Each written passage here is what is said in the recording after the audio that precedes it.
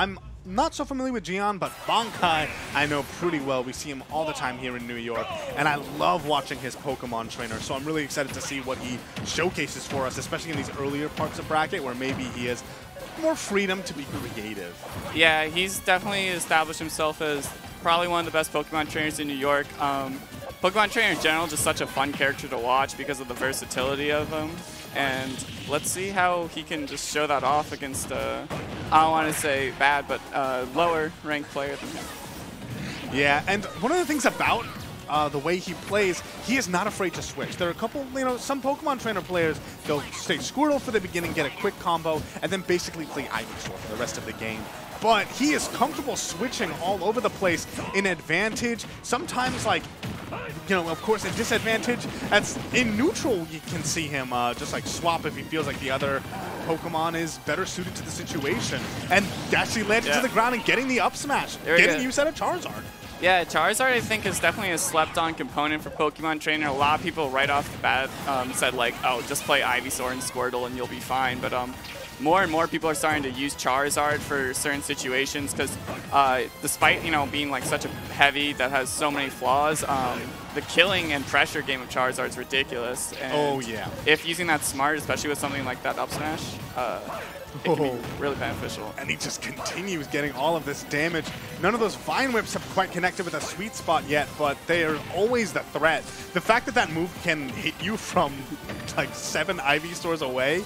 Yeah, it's pretty wild. Oh, man. Ban Pokemon Stadium 2. Yeah, I feel that. The Pineapple's pretty bad, especially for a character with the recovery like Samus that just goes straight up. This is Geon's chance, though, to maybe start swinging the momentum. Yeah, right there. You need to get that ledge trap, and he did. Great use of the charge shot. But now this is, oh, never mind. That could have been a lot of damage. Oh, looks like it is. So yeah, don't worry. It's a lot of damage it was indeed. That was a 0 to death. Just cleanly, dropped that combo a little bit at the beginning, but he picked it right back up where he left it. Yeah, and that's just something that shows Bankai's kind of skill as a Pokemon trainer player, able to pick that combo back up and then extend it to a 0 to death is pretty ridiculous. And yeah, that's just Ivysaur too. Insane kill power.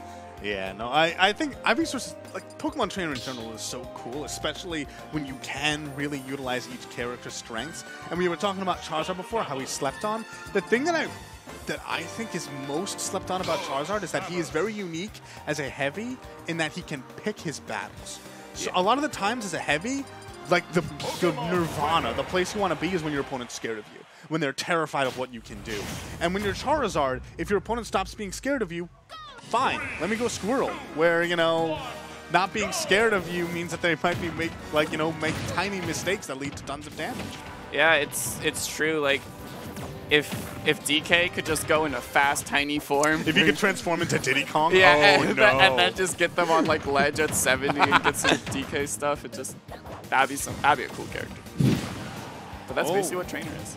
But I have to say this game's starting out a lot better for Geon. He actually has a bit of a percent lead. Oh, but maintaining it can be so difficult against a player like Bankai. Really good mix-up landing using the down B to kind of smooth a bit. Oh my god. That early up B was so good. He was ready for that down air, and he ends up turning everything into a stock. But the quick retaliation. Yeah, Charizard's back air is quite the ridiculous move. Really good for closing out stocks early. All right, just going for an easy 32% combo. Bankai goes immediately to Ivysaur, just wants to get out of a really damaging combo. And in this situation, Ivysaur probably has the worst disadvantage of the 3 Pokemon. This is the one time you really don't want to be Ivysaur. Just even not Charizard probably is better, just because he has multiple jumps. And he has up B and up smash out shield as well. And also, when you're landing, honestly, it's I'm not going to say surprisingly easy, but as Ivysaur, especially after you burn your jump, if the opponent isn't scared of your hitboxes, then you're kind of a sitting duck. Yeah, and Geon taking a pretty decent lead. Could definitely close out a stock right here, but... he's dead! Never mind. Ooh, nice. He's dead! No, never mind. He's dead! There we go. Third time's the charm. And yeah, he's going to stick with Charizard. Just at this point, you're so heavy, you might as well just stay. Yeah, and never mind. okay. wanted to get to Ivysaur. I can respect that, especially because Rage! No, okay. I was going to be... Oh my... Oh, he went for it. Oh no, he actually makes it back. Great awareness of how... The extra jump on Charizard let him get back there. And right now, I am terrified to be Geon because you have a Charizard that can back you from quite literally anywhere on the stage. And at this point, pretty much all of his moves can do damage to death. Yeah. That was game 2 already. Wow. Yeah. So Bankai going to be moving on. A little bit expected, but Geon put up a really good fight in that game too. If the big problem is, and this is kind of one of Samus's problems, getting kills.